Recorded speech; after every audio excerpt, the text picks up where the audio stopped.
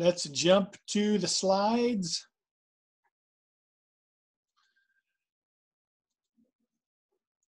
And let's talk about interest groups in more depth.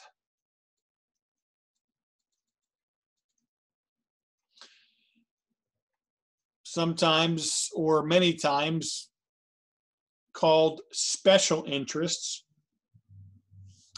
They're also known as pressure groups.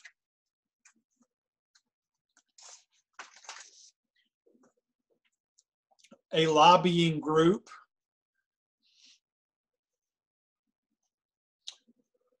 Organized interests, a faction, several different titles for them, but they are simply a group of people that have similarities in an issue, or they have common goals that they would like to see addressed and policies implemented.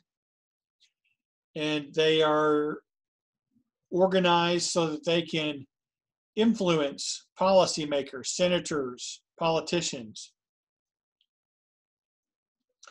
They do expend a lot of money and effort trying to get officials to either support their bills or sponsor their bills, and keep their interests in mind. So this is something that's unique in American government, because we have more interest groups than any nation. And so you can influence the government on an individual level, and you can be involved in groups. And as we mentioned on Monday, there was several entry points for groups to try to influence their government leaders.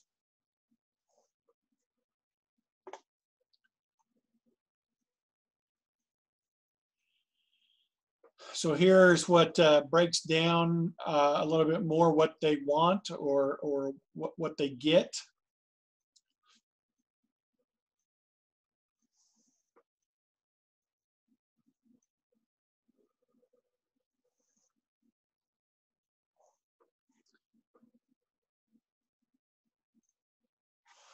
Now remember, both of these groups, both of these types of groups, interest groups and political parties, which we talked about at the end of chapter 8, both of these are linkage organizations. They link people to the government. But here's some differences that they have. And they come in the area of making nominations, what their primary focus is, and what is the range or the scope of their issue or interest.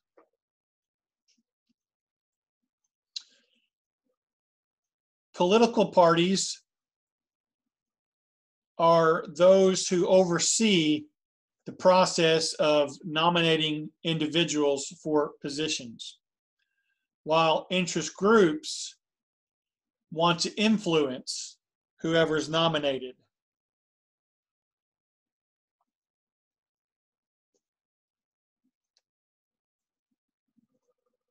Political parties want to control the government. That was talked about a little bit last night with the new Supreme Court nominee, Amy Barrett Comey. Is that right? Is it Comey?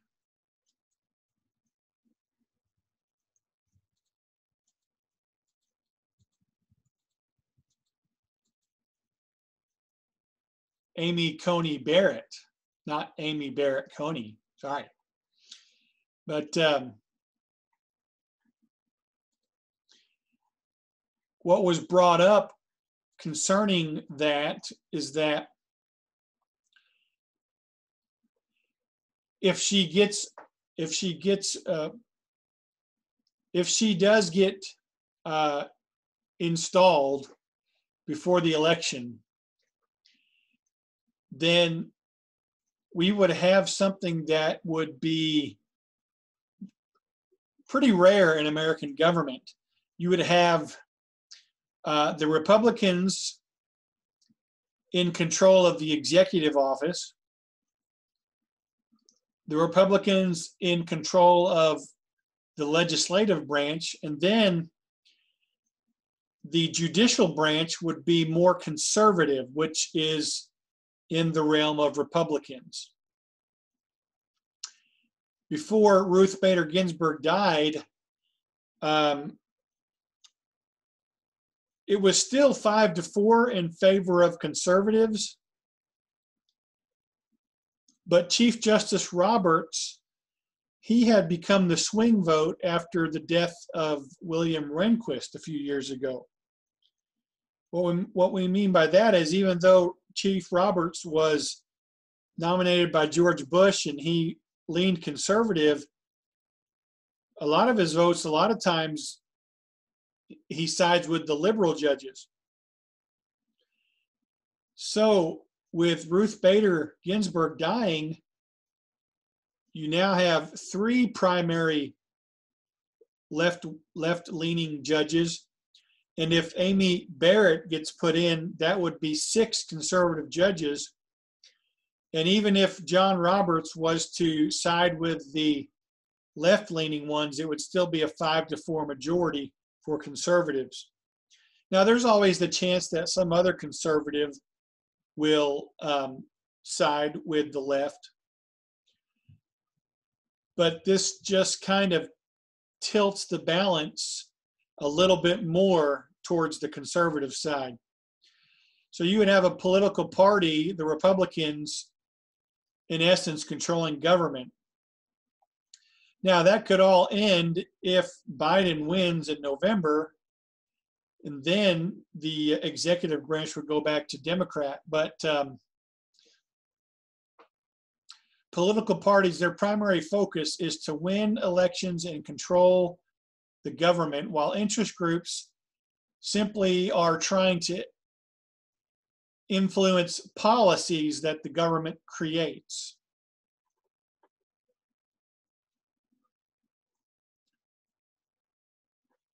Political parties have to deal with the whole spectrum of political issues, while interest groups usually tend to focus, you have single issue interest groups like the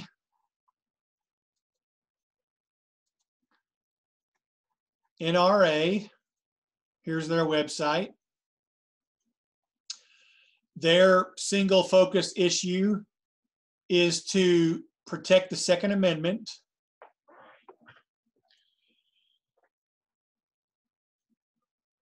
So I'm bringing up the menu here and looking at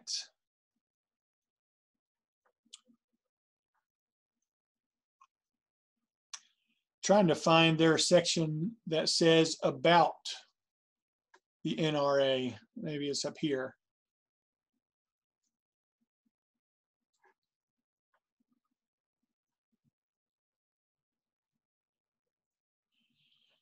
Anyway, you can see that their interests, their primary interest is protecting the Second Amendment, but you can see that it kind of branches out into several uses of firearms, not just hunting, and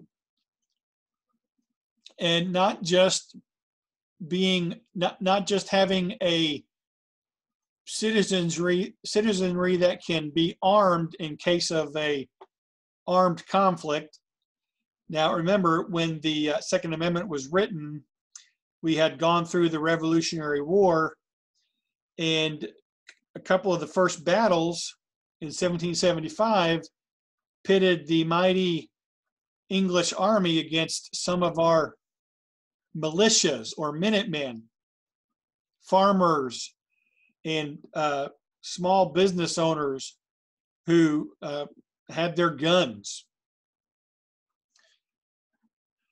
But they now have competitive shooting, firearms training, hunting. Here, this might tell us about the NRA. History of the NRA. So this was formed after the Civil War, 1871. You had a couple of Union veterans, that would be the North. They were kind of discouraged by the troops around this time who weren't very good at shooting. So the primary goal at the time was to promote and encourage rifle shooting on a scientific basis. So that's interesting.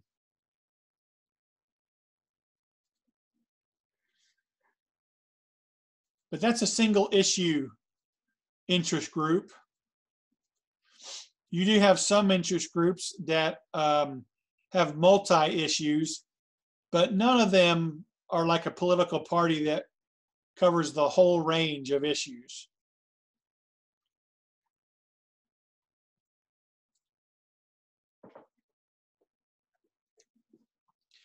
Interest groups, of course, are lobbying groups, so they do lobby. And the various ways that they lobby is, of course, to have some groups have full-time lobbyists in Washington, D.C., who try to get as much access as possible to our leaders.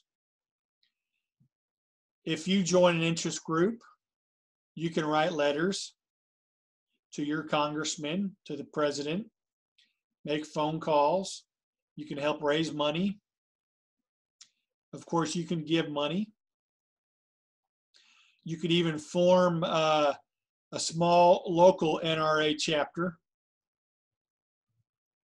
or whatever interest group it is.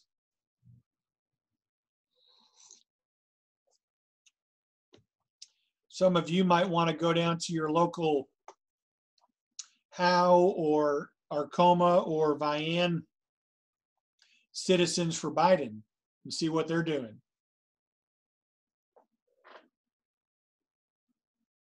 I thought that might get a chuckle. Because as most of you wrote in your report from Module 1 about the different political ideologies, most Southeast Oklahoma is pretty much conservative. There's probably not going to be any local Biden groups in our small towns. I thought y'all might chuckle at that. Anyway.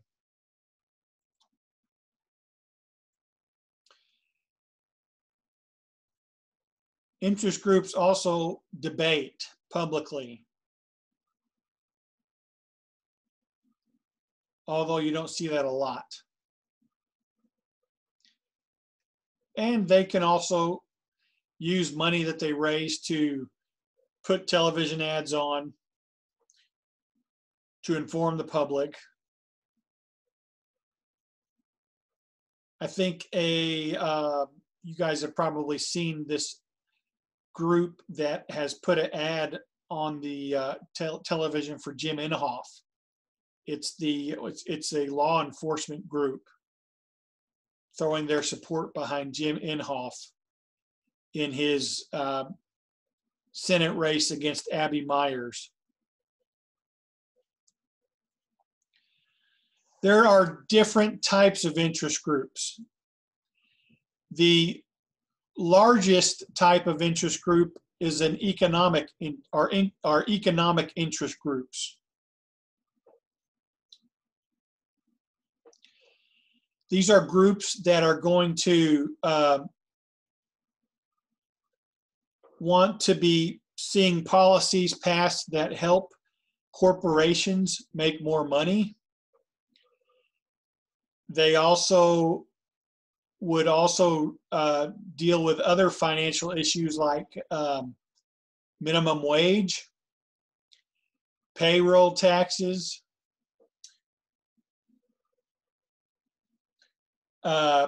job job creation, whatever it is to advance economic prosperity.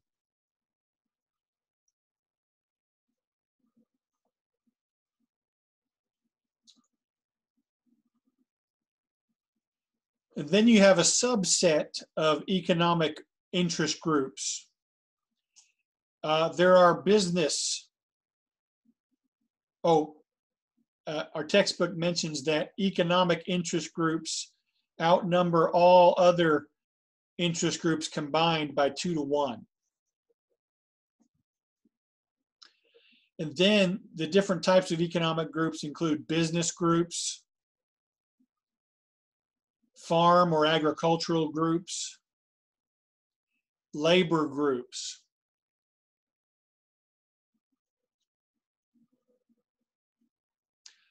Professional groups. I've got one here to show you. Some of you said you wanted to become a teacher. And so the National Education Association, if we go to the About link right here,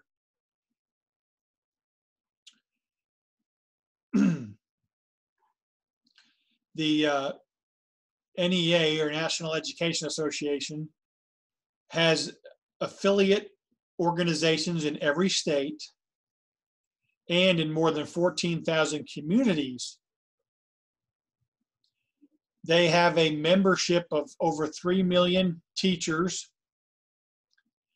and they have other allies, and their purpose is to advance justice and excellence in public education. Then here are their here are more of the logistics of what they do, who they are, their mission, values, and vision. Again, championing justice and excellence in public education.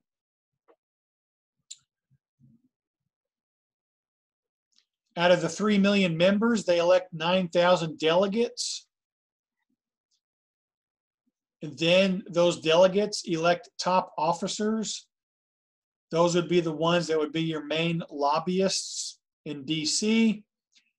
They debate issues. You would see these people like on a segment of CNN or Fox News, here to talk about the issue of education is so-and-so from the National Education Association.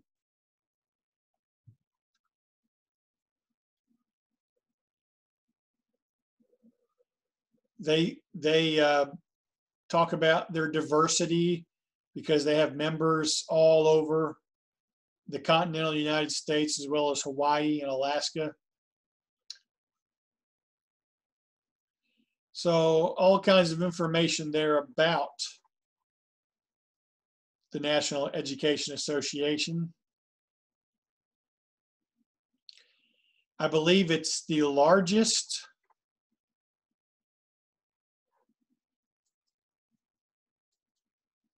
forgive me for using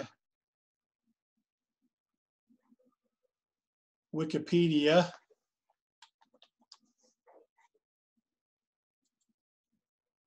Believe it's it's the largest labor union and professional interest group in the United States.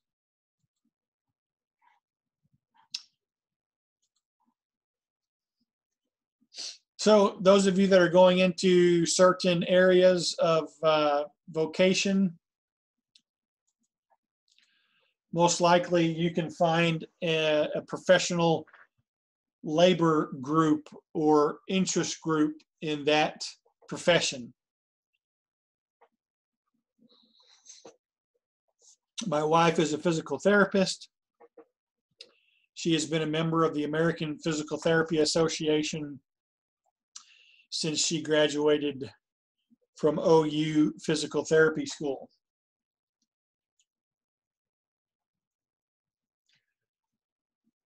You have farm groups that,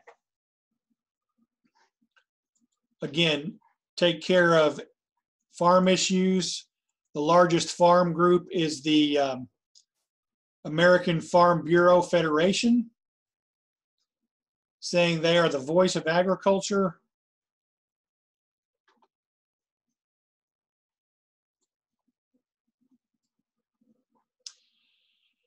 We go to their About page, and independent, non-governmental, voluntary organization governed by and representing farm and ranch families. The purpose is to analyze their problems and formulate action to achieve educational improvement, economic opportunity, and social advancement, and thereby to promote the national well-being. Translation: farmers and ranchers are absolutely essential to the well-being of the United States of America. And their scope is on the local, county, state, national, and international levels.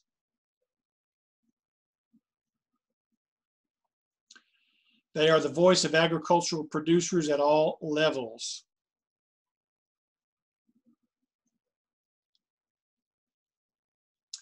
So advocacy would be leaders that they put in high positions to, again, lobby and seek policy that would be helpful for ranchers like this family. You can go on here and get their 2019 impact report. They want to educate. Now, there are several other farm interest groups, but I believe this is the largest one, and they have a broad range of issues. But you do have smaller farm groups, for example, that they focus on small family farms. They want to protect the small farmers from being completely overrun and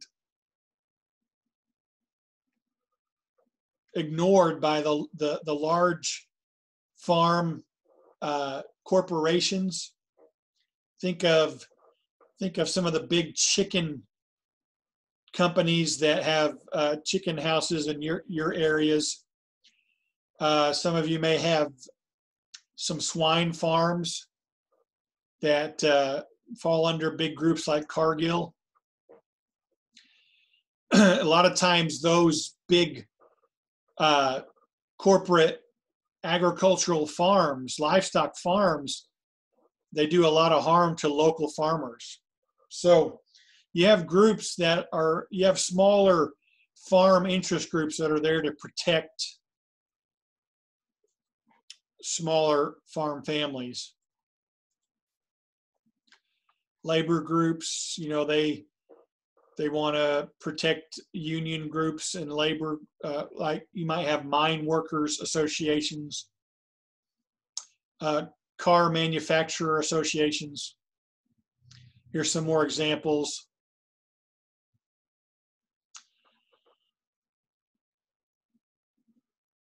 This little cartoon's got the politician, and it says, "Nobody tells me what to do or say." And on the pencil, if you can't see it, it says lobbyists.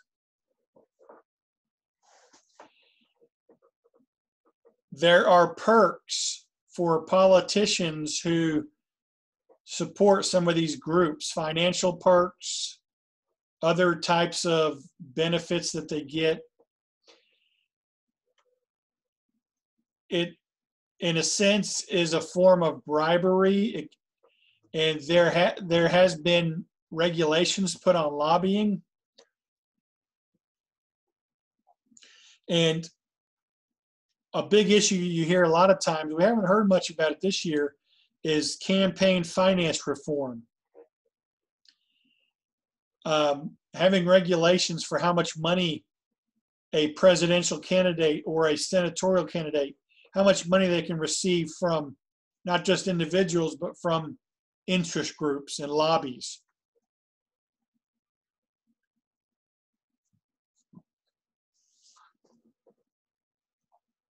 Other types of groups besides economic interests are environmental interest groups. And these groups would fall under what our textbook calls citizen groups. Like the Audubon group, which is an environmental group, equality interests. These are citizen groups that aren't focused on economics and finances, but usually they are trying to advance a purpose for a good cause.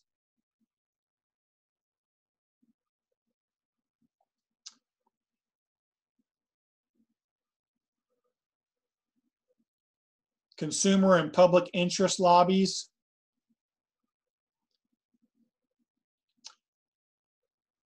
Thinking of the BBB when it comes to consumer lobbies, the Better Business Bureau. If you see one of those if you see one of those products on TV, what's one that's going around lately?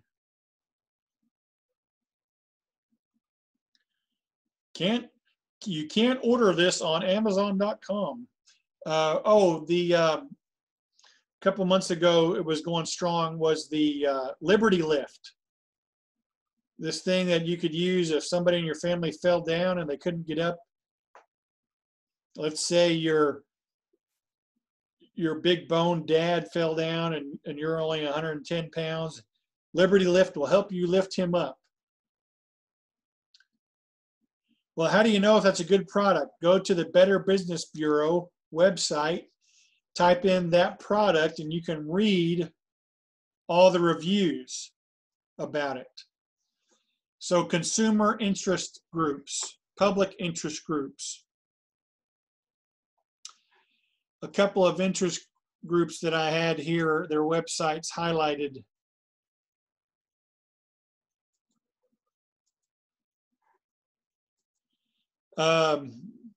Textbook mentions that this is the largest economic union in the United States, the AFL-CIO.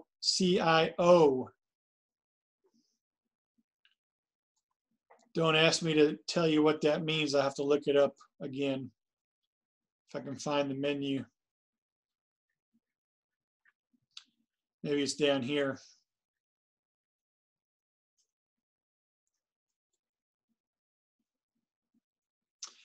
The American Federation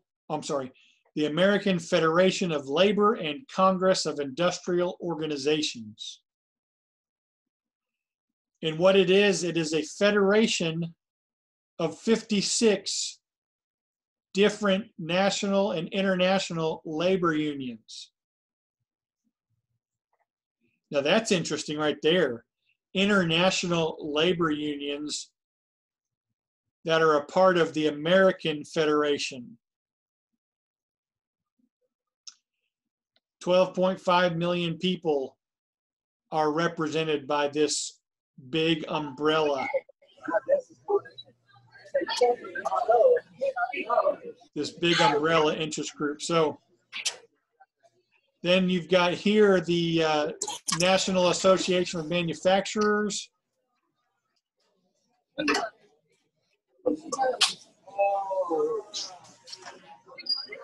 This is another labor group that works for 12.8 million men and women who make things in America.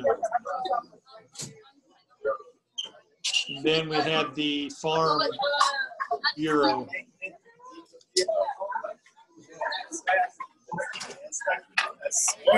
On page 258, 259, there are some advantages and disadvantages to these groups.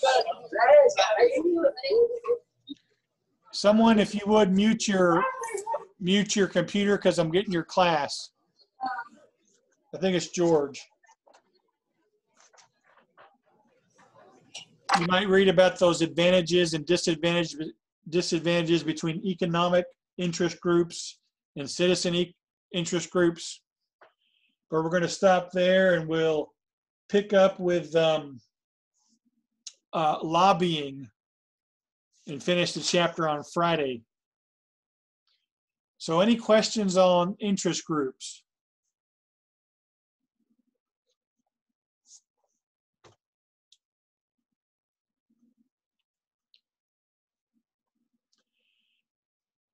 All right. Have a good day and look forward to seeing you on Friday.